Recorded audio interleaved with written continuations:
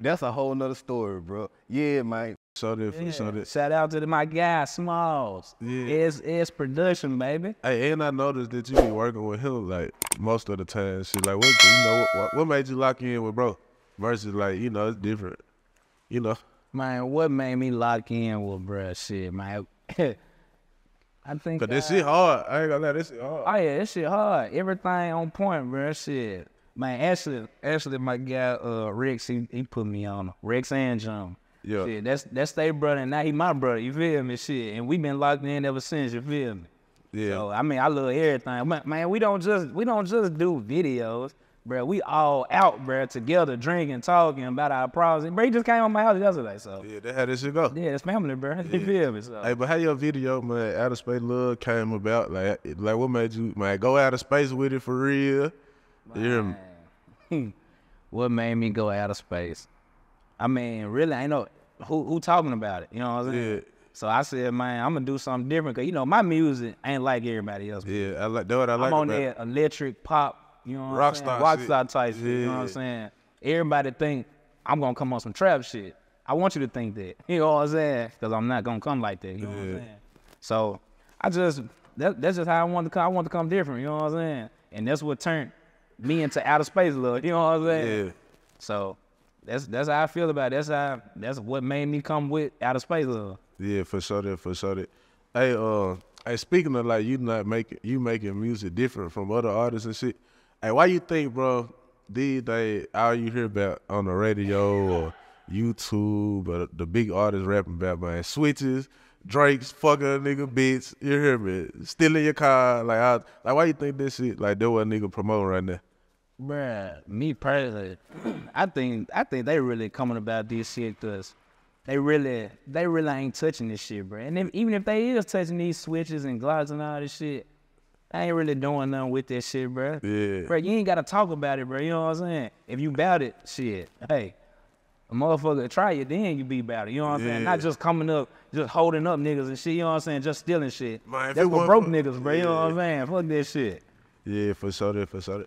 Hey, where you get your musical inspirations from, though, bro? Man, actually, I get my musical inspiration from Future, Ace, A Boogie with the Hoodie, Lil Uzi Vert. Yeah, he hard. Yeah, he hard as hell. Yeah. Shit, I mean, mainly that's just them right there. You know what I'm saying? Yeah, for sure that. But you know, my favorite #1 artist is Gucci. You know what I'm saying? Man, I would have thought Future, bro. I ain't gonna lie. He #2. Yeah. He #2. Hey, what is it about Gucci though that make him your favorite artist, bro? Man, see, back then, like I said, back then I had my times. I was doing this. You know what I'm saying, man? I love that he was just rapping this shit and being about this shit. You know what I'm saying? Not just rapping this shit and then on the real life he ain't doing shit. You know what I'm saying? Yeah. But, man, good. And his music, it had me amped up. You know what I'm saying? So I just love that shit. And then it all fell together. Cause you know I'm PIRU and everything. So you know it all fell together. Yeah, for sure. Hey, look, and bro, a hell of a CEO.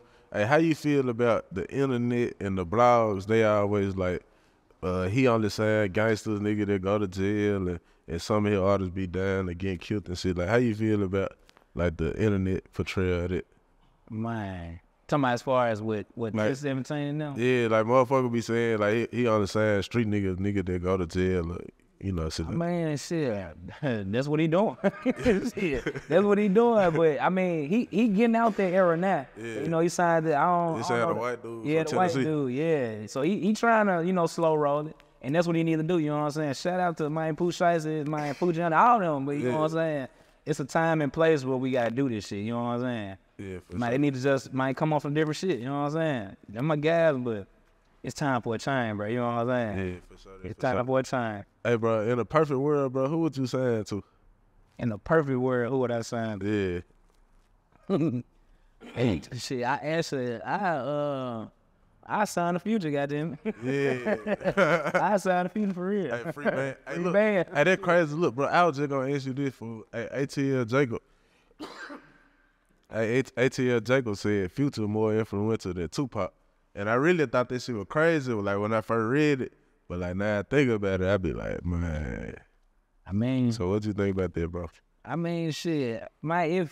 if Tupac, we have to see if he was still alive, bro. You know what I'm saying? To see who overweighed one another. You know what I'm saying? Because now it is Future. You know what I'm saying? He done put that time in. He done put that time in, bro. Shit, Tupac died at a young age, so we'll never know. Yeah, for sure. Hey, man, this your boy Greg Guapalata again, man. Make sure you check in and like, share, and subscribe to YeaManeTV.